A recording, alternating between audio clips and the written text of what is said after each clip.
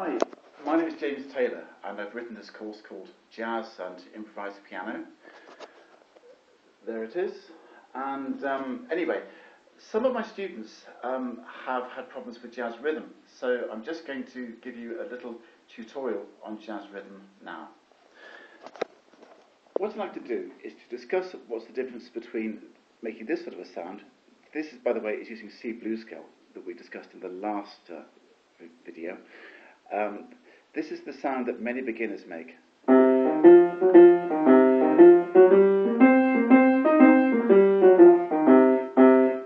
That kind of thing. And this is the sound that a more experienced jazz musician makes.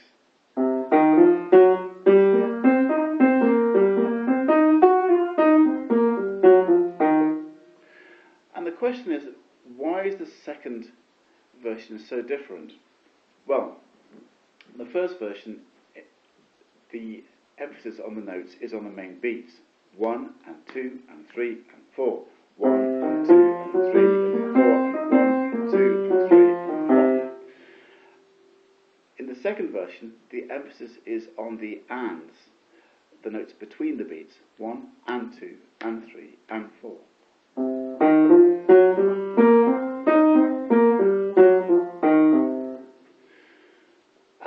The difference is actually very striking, although people find this very hard to do. So I'm going to try to break this down into little steps. If we look at this, that's how a beginner will play it. Now then, if I accent the E flats and the G flats, I get this.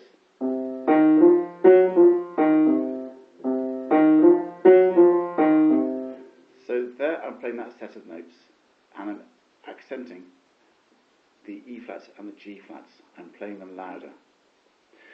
Notice that I'm also making a point of joining the notes too. Always check that your notes are joined when you're doing this sort of a technique. Now, the other thing now is to make sure that the other notes are quieter. So the C and the F are quieter, a lot quieter than the E flats and the G flats.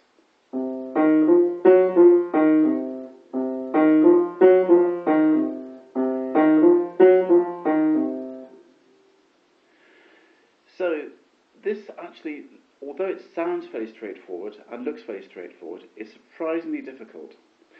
So again, we're just playing these notes. I'm playing the E flat and the G flat loud, and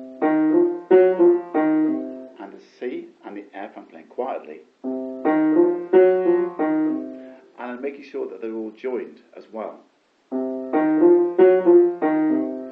So make sure that the on-beat notes are quiet, the off-beat notes are loud, and make sure that they're all joined. Now, having done this exercise, we can come down the whole blues scale. Here I'm accenting the B flats, the G flats, and the E flats.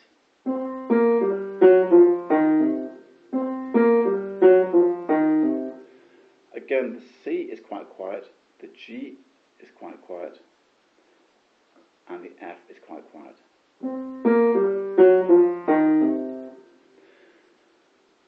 So we can practice coming down here, again, accenting the B flats, the G flats, and the E flats,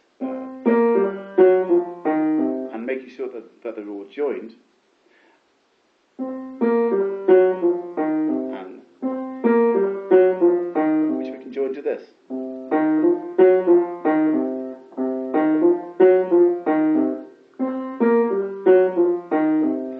And then we can extend this to playing other riffs and ideas that we have, and extending the idea freely, but always accenting the notes that are off the beat.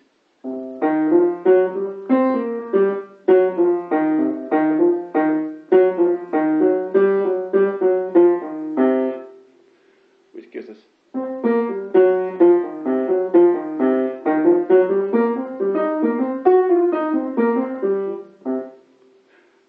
a nice bluesy sound. Okay, so checklist then, make sure that the notes on the beat are quiet, the notes off the beat are loud, and keep it joined. I say keep it joined because a lot of students tend to break after the main beat and do that sort of thing. Keep it joined.